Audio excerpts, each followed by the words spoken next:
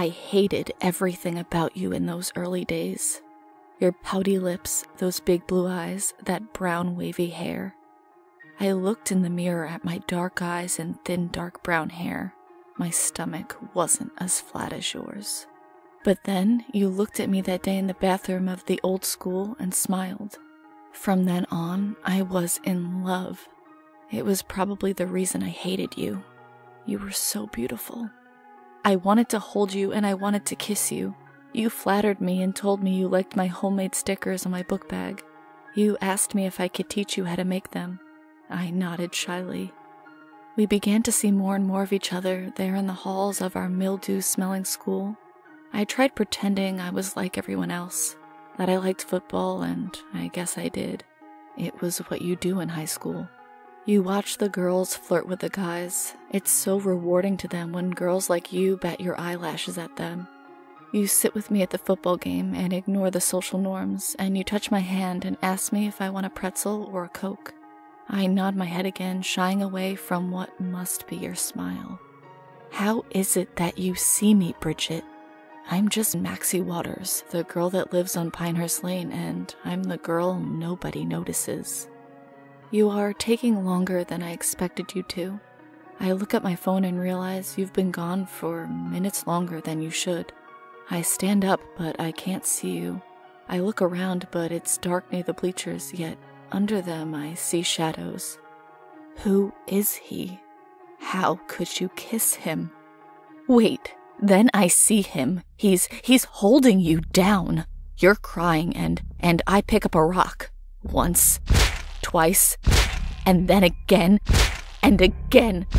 I bash his skull in. You're looking at me like I'm a monster now. Why are you looking at me like this? I'm taken away and I'm not allowed to see you. All through the trial, you just cried. You never bothered to even look at me. How is this my fault when I was only trying to save you? I send you letters, but you never respond. Sometimes I get them back with a message. Return to sender. I hide my tears from the world now.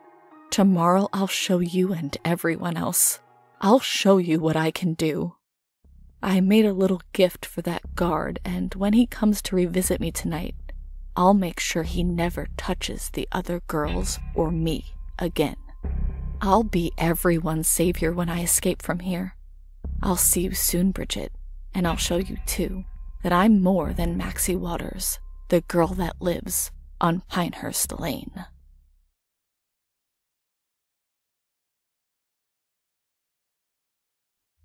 Last journal entry. They say the hardest part of killing someone is looking in their eyes. Experts and shrinks like to believe and say that it's because you can see yourself as the victim and the horror they're experiencing. Or, if the killer enjoys it, still, then he or she is a psychopath, monster, sick, evil, etc. Even in interrogations, when they ask the killer why, he or she always goes on and on about how he or she enjoyed doing this and that and how it felt or gave them the feeling of power, etc. This is because we as a race want to believe that some of us are good and some of us are evil, although we all know the truth. We feel it in us, the capability of killing, and even more horrifying, the desire to kill. What if I told you that they killed the way they did and said what they said to protect humanity? What if I told you that they never wanted to kill anyone and wanted to live a normal, peaceful life like all of you good people? What if I told you that I killed the way that I did and said what I said to protect all of you good people? What if I told you that we didn't see ourselves in the victim's eyes? Instead, we see. We don't just see ourselves. I've talked to other killers, despite their reluctance to say it or admit it. They all said that they too have seen him, have served him, and were his victims as well. What I'm about to tell you is what I learned from all of them. His real name is unknown, if he even has one. As far as we can tell, he's been around since the beginning of mankind. You can never say his name or talk about him to anyone that isn't a killer, otherwise, he'll come for you. He doesn't want to be known or discovered. He gives you a proposal. Kill as many times as I say, how I say it, or I'll make your family and you kill yourselves, or I'll have someone else kill you and your family. He claims that every tragedy, massacre, and war that's happened was because we didn't listen to him before. No one knows how he gets in your head or why he chooses you. God and the devil may not exist, but he does. When he comes to you, you are overwhelmed with this weight or pain in your head and over your body, a weight and pain you will do anything to get rid of. Then you hear his voice. God damn that voice.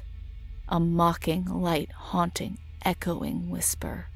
With his rounded rectangular head, with creased skin covering every inch of his body, his small, sharp chin, and a smile. Oh, that goddamn mocking, never-ending smile that takes up half his face with uneven teeth. Not crooked, uneven teeth.